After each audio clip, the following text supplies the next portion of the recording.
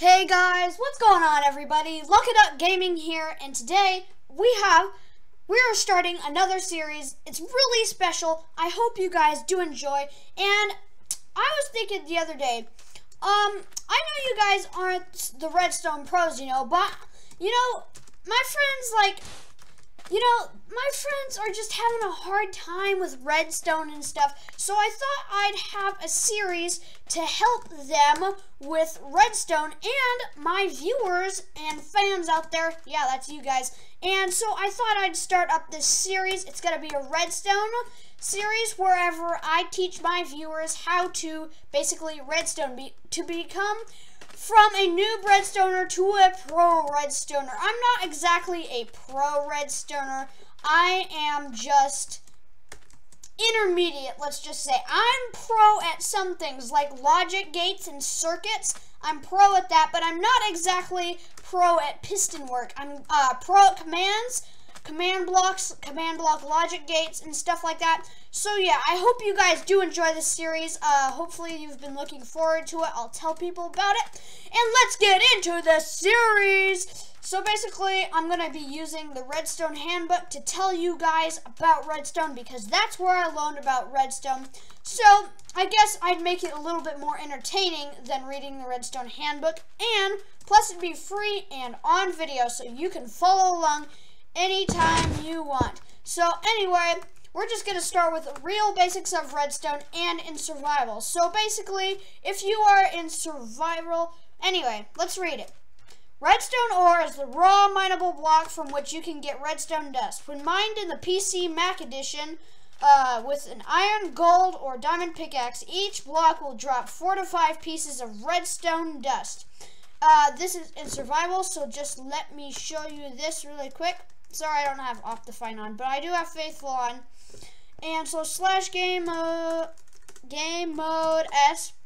So if we go like this, it will drop 4 to 5 pieces. This time it dropped 4. But if you enchant your pickaxe and do so wish to mine more redstone, I have a fortune level 1000 pickaxe that I just got 1,000,000 redstone from. I don't even need it. So let's get rid of that stuff over here. Oops, I forgot I was in game mode S. Game mode C. /game mode. I keep messing up on this command. Oh my god. So basically, as you can see, if you mine it with a enchanted diamond or iron or gold pickaxe, it spawns under level 16 and is generally pretty useful stuff. So just, if you didn't know, redstone is like the electricity in Minecraft. So, if you are needing like electrical stuff, logic gates, if you need a door for your house, just a simple piston door, then you've come to the right place. So basically, redstone ore is found deep underground within 1 to 16 blocks of the bedrock layer. Time to get mining then. Just remember, #1 rule of Minecraft, don't dig down like me. Okay, I always dig down. Anyway, let's see. If you're playing in creative mode, you'll have an infinite supply of redstone at your fingertips. If you're playing in survival, the easiest way to get redstone ore is to cheat and get a command block, press the button, and get a fortune 1000 pickaxe. Look at that boss. Anyway, no, don't cheat in Minecraft, but I always do. Anyway, like, not hacking. I never hack, okay? Hacking is a bad thing. But anyway, let's see. You can enchant your tools to make more redstone, as we already covered that. So let's move on. Redstone dust. We're going to cover the properties of redstone dust. You guys have probably been looking forward to this part of the video. So basically, redstone dust is a electrical wire that conducts electricity. Now, redstone dust is pretty smart, if I do say so for myself. Basically, all you have to do is connect the redstone or electricity to a power consumer, which in this case is a sticky piston with a block. If you push this lever, left click it, the piston extends. So basically, within a circuit, redstone dust acts like a wire. It carries redstone signal from a power source to another redstone item, such as a repeater, a piston, or a door. If you didn't know, doors could be activated by redstone too. Just a quick reminder there. You'll need to place redstone ore on only the top, not the sides of the bottom. If you can see what I'm doing, I'm trying to left click this. You can hear this. I can't place it on the side of the block, and it can only run on the side of a block, not on the sides of the bottom. Placing several pieces of dust next to each other will create a wire, though. Very simple, like I just did.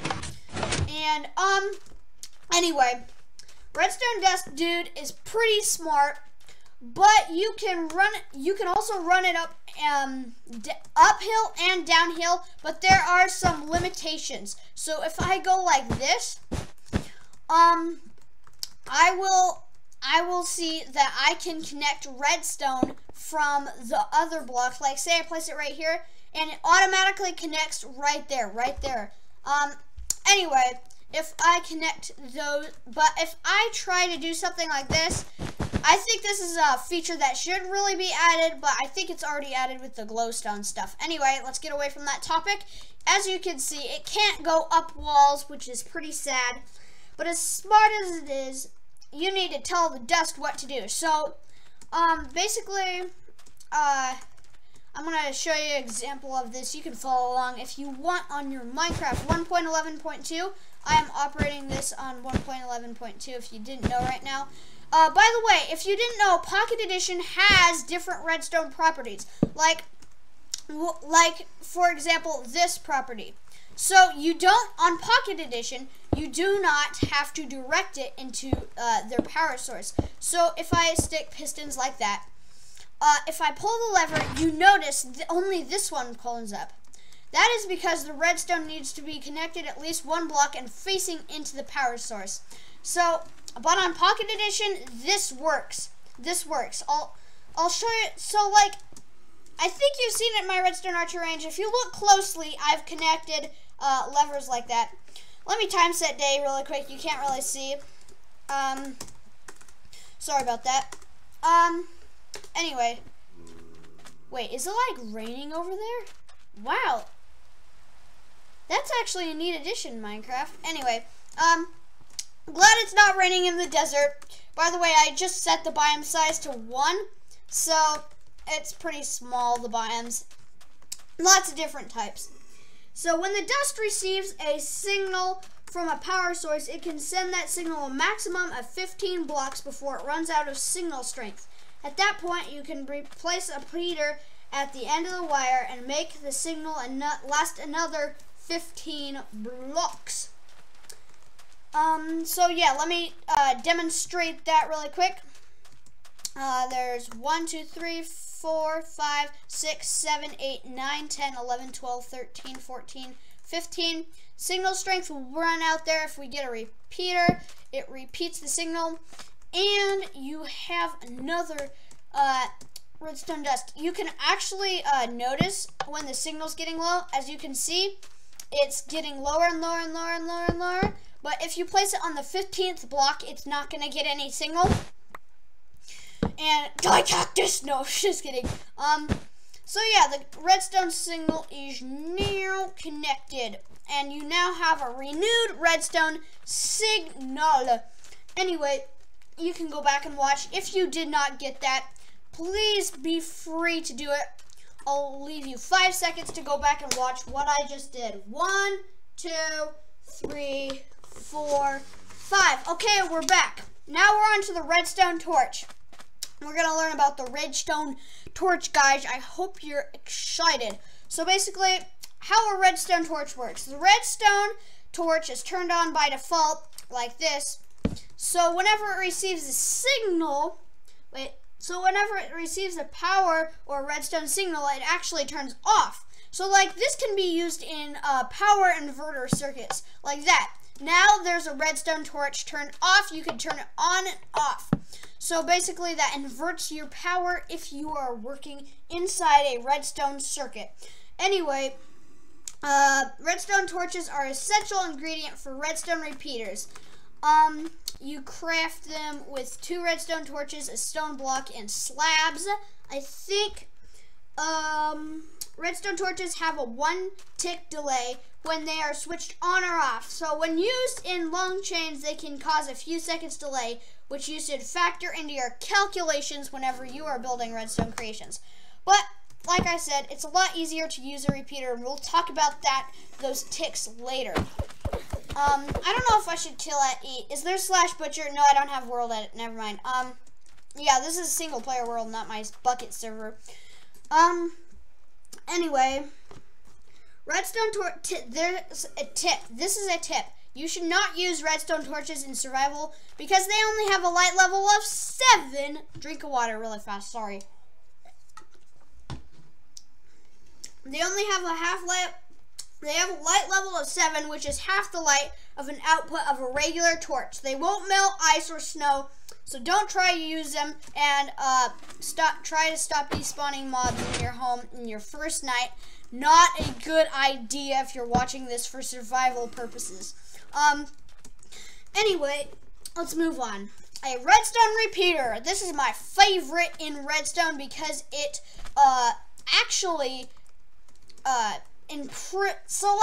it delays the signal. Let's put it that way. It delays the signal. So as you can see, if I set something up really fast here, if I put a redstone repeater right here and I power it, of course it also repeats the signal, which is a useful property. But another property is if you turn this on, as you can see, there's kind of a little bit of a delay. But if you set it to the 3rd tick, there's a lot of a delay. On, off, like that. So you can factor that into your calculations whenever you're creating some awesome contraption after watching this video. Anyway, how a repeater works. The repeater will accept a signal at the back and then push it out the front, as you can see. If you try to put signal in the front, it won't work. But if you try to put a signal in the back, why am I putting down a cactus? It will work. You can kind of see because it has that little arrow right there. Anyway, to increase a redstone, we already talked about that. To create a delay between, we already talked about that. We are done with the redstone repeater. You can craft the redstone repeater using torches, redstone dust, and stone. Not cobblestone, stone. Anyway, let's move on to the next thing. And I'm just going to leave it with pistons for this episode. So, I guess, yeah, let's go to pistons. Anyway, pistons may just be the most revolutionary addition into redstone because they allow circuits to physically move blocks around you. When given power, a piston can push blocks in front of it and in front of it. Anyway, piston recipe is 3 wood on top, 2 cobblestone on each side's wood, iron ingot, and 1 redstone dust. So you could craft that in survival. It's not hard to craft at all, but the sticky piston is hard because if you do not have a swamp biome, you need to go collect slime balls. And anyway, sticky piston, pistons. Did you know a single piston can push up to 12 blocks at a time, and it can push them in any direction? So if I set up the picture right here, let's get a redstone block out here. If I go like this, if I stick a sticky piston, it doesn't really matter in this case, but it will matter later in your redstone career, hopefully. You can also use it to pillar up faster if you didn't know. So if we can remove the redstone block right now. 1, 2, 3, 4, 5, 6, 7, 8, 9, 10, 11, 12. So if we put 12 blocks right there, it will be able to push it. Push it in any direction, any 12 blocks. That's pretty versatile. I would say you could create basically anything.